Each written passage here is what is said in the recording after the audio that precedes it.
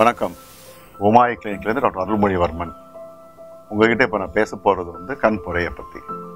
கண் புரைன்னு ஒரு வியாதினே சொல்ல முடியாது, ஏஜில் வரக்கூடிய ஒரு குறைபாடுன்னு சொல்லலாம்.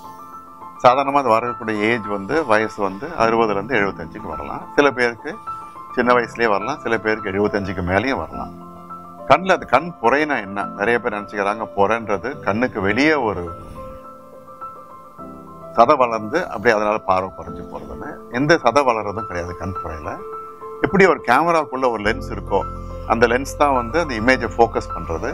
அதே மாதிரி கண்ணுக்கு உள்ளேயும் எல்லாருக்கும் ஒரு லென்ஸ் இருக்கு. இந்த லென்ஸ் தான் இந்த நம்மளுடைய அந்த இமேஜை கண்ணில் ஃபோக்கஸ் பண்ணி நமக்கு கிளியராக பார்வையை கொடுக்குறது. இது எப்படியும் நம்ம கண்ணாடி மாதிரி துல்லியமாக டிரான்ஸ்பெரண்டாக கிளாஸ் மாதிரி இருக்கும்.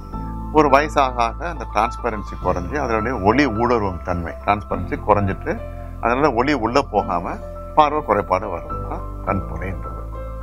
இது நம்ம ரொம்ப ஒரு ரஃப்பாக சொல்கிறதுனாக்க முடி நரைக்கிற மாதிரின்னு சொல்லலாம். எல்லாருக்கும் முடி நரைக்கும், ஒருத்தருக்கு 40 வயசு நரைக்கும், இன்னொருத்தருக்கு 70 வயசு நரைக்கும். அதே மாதிரி கண்ணுக்குள்ள இந்த கண் குறைபாடு எல்லாருக்கும் ஒரு ஏஜில் வருது.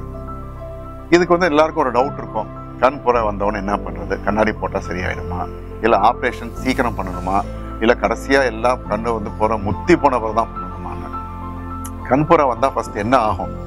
முதல்ல பிரைட் லைட்டு, ஒரு ரொம்ப சூரிய ஒளியிலையோ அல்லது வெளியே போனால் கார் ஹெட்லைட்டோ ஸ்கூட்டர் ஹெட்லைட்டோ போட்டால் ரொம்ப தெரிக்கிற மாதிரி அப்படி கூசுற மாதிரி இருக்கும். அந்த நேரத்துக்கு பார்வை மங்குற மாதிரி இருக்கும். அதான் முதல் ஸ்டார்டிங் ஸ்டேஜ். அதான் இந்த இங்கிலீஷில் அதை கிளேர்னு சொல்லுவோம். அதையும் தாண்டி போக போக பார்வை ஸ்லோவாக குறைய ஆரம்பிக்கும். தூரம் இருக்கிறது கொஞ்சம் மங்கலாக தெரியும். படிக்கும் பொழுது ரொம்ப பிரைட் லைட்டை தான் படிக்க முடியும், அல்லது துல்லியமாக தெரியாமல் இருக்கும். கண்ணாடி பவர் மாறிக்கிட்டே இருக்கும். கண்ணாடி என்ன மாற்றி போட்டாலும் பார்வை அவ்வளோ கிளியராக இருக்காது. அப்போ தான் டாக்டர் செக் பண்ணிங்கன்னா கண்ணில் புரை இருக்குன்னு அவங்க சொல்லுவாங்க. எப்போ ஆப்ரேஷன் பண்ணுன்றது ஒரு டவுட் எல்லாம் இருக்கும். கண் புரை ஒவ்வொருத்தருடைய கண்ணுடைய பார்வையுடைய அவங்களுடைய நீட், அவங்களுடைய தேவை மாறுபடும். ஒருத்தர் 40 வயசுலேயே கண் புரை வந்துச்சுனாக்க அவர் காரோ ஸ்கூட்டரோ ஓட்டிகிட்டு இருக்கலாம், வேலைக்கு போயிட்டு இருக்கலாம். கொஞ்சம் குறைபாடு இருக்கும் பொழுதே அவங்களுக்கு கஷ்டம் அதிகமாக தெரியும். ஆப்ரேஷன் சீக்கிரம் பண்ண வேண்டியிருக்கும். இதே 70-75 வயசுக்கு ஒருத்தருக்கு கண் புரை வந்தாக்கா கொஞ்சம் தள்ளிட்டு பண்ணலாம். எப்போ ஆப்ரேஷன் பண்ணுறது ரொம்ப சிம்பிள். எப்போ கண் பார்வை அந்த பேஷண்ட் அவங்களுக்கு சாட்டிஸ்ஃபேக்ஷன் இல்லையோ உடனடியாக ஆப்ரேஷன் பண்ணிடுறது நல்லது. தள்ளி போடுறதால ஒன்றும் அட்வான்டேஜ் கிடையாது.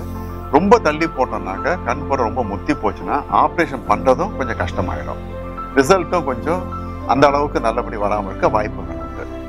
ரொம்ப நம்ம தள்ளி போட்டு கண் புரை ரொம்ப முத்தி போச்சுனாக்க அந்த முத்தி போன கண் புரைனால காம்ப்ளிகேஷன்ஸ் வரலாம். கண்ணில் ப்ரெஷர் ஜாஸ்தி ஆகலாம், இந்த கண் புரை ரொம்ப இறுகி போகலாம், இல்லை அந்த கண் புரை ஆட்டம் கண்டு உள்ளுக்குள்ளே விழுந்துடலாம். இதெல்லாம் ரொம்ப ஹை காம்ப்ளிகேஷன்ஸ். அதனாலேயே ரொம்ப தள்ளி போடாமல் கரெக்டான டைமில் ஆப்ரேஷன் பண்ணிடுறது நல்லது. இந்த ஆப்ரேஷன்லேயே நிறைய வெரைட்டிஸ் இருக்குது.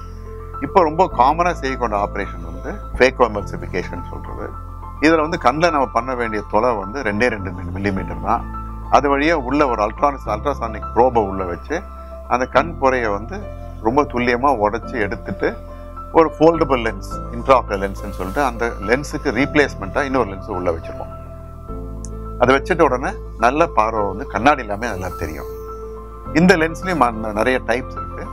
சாதாரணமாக வைக்கக்கூடிய சாதாரண லென்ஸ் அந்த மோனோஃபோக்கல் லென்ஸ் வச்சோம்னாக்க தூர பார்வை கண்ணாடி போட வேண்டாம், ஆனால் எழுதப்படி கண்ணாடி போடணும். இதுவே அட்வான்ஸ் மல்டிஃபோக்கல் லென்ஸ்லாம் இருக்குது. மல்டிஃபோக்கல் லென்ஸ் வச்சுட்டிங்கனாக்க ஒரு 80 வயசு ஆளுக்கு நம்ம ஆப்ரேஷன் பண்ணுறோம், இந்த மல்டிஃபோக்கல் லென்ஸ் வைக்கிறோம்னாக்க அவர் 20 வயசில் இருந்த பார்வை திரும்பிடும்.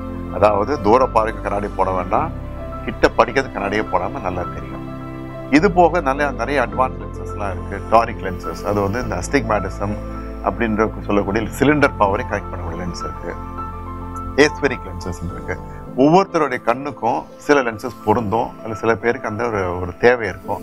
அந்த தேவைக்கு ஏற்ற அல்லது அவங்களுடைய ஆசைக்கு ஏற்ற லென்ஸை நம்ம பொறுத்து நல்ல பார்வையை பேஷண்ட்டு கொடுக்கலாம். இதே ஆப்ரேஷனில் ரொம்ப அட்வான்ஸ்டாக சர்ஜன் வச்சு பண்ணுறது கூடவே சேர்ந்து லேசரை வச்சு பண்ணலாம். இதுதான் ரோபாட்டிக் லேசர் சர்ஜரி, ஃப்ளாக்ஸ்ன்னு சொல்லுவோம். இதில் 50% of the surgery is done by the laser. Laser மூலியம் பண்ணும்பொழுது சர்ஜரி இன்னும் துல்லியமாக இருக்கும். கண்ணுக்கு பாதிப்புகள் ரொம்ப கம்மியாக இருக்கும். பார்வை உடனடியாக திரும்பும். நல்ல துல்லியமான பார்வை உடனே கிடைக்கும். எந்த ஆப்ரேஷன் பண்ணாலும் மேக்ஸிமம் பேஷண்ட் ஒரு நாளோ 2 நாளோ தான் வீட்டில் இருக்க வேண்டியிருக்கும். 2வது 3வது நாள்லேருந்து பார்வை கிளியர் ஆகிடும். வெளியே போகலாம், படிக்கலாம், டிவி பார்க்கலாம்.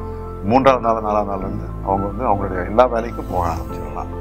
கண் புற ஆப்ரேஷன்ன்றது வந்து பேஷண்ட்டை பொறுத்த வரைக்கும் ஹாஸ்பிட்டல் இருக்க வேண்டியது 1 மணி நேரமோ 2 மணி நேரமோ தான்.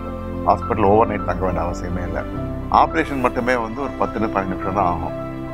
இந்த அட்வான்ஸ் சர்ஜரிக்கு நம்ம கண்ணில் வந்து ஊசியோ அல்லது தையலோ அல்லது கட்டோ எதுவும் தேவையில்லை. ஆப்ரேஷன் கண்ணில் சொட்டு மருந்து போட்டுட்டு நம்ம ஆப்ரேஷன் 15 மினிட்ஸ்க்குள்ளே முடிச்சிட்டோம்னாக்க 5-6 மணி நேரத்துலேயே ஓரளவுக்கு கிளாரிட்டி வந்துடும். 1 or 2 டேஸில் வந்து பார்வை கிளியராக திரும்பிடும். ஸோ கண் புறன்றது ஒரு பெரிய ப்ராப்ளம் கிடையாது. அதுக்கான correct lens, correct type of சர்ஜரியை choose பண்ணி நம்ம செஞ்சோம்னாக்க ரொம்ப துல்லியமான பார்வையை பெறலாம்.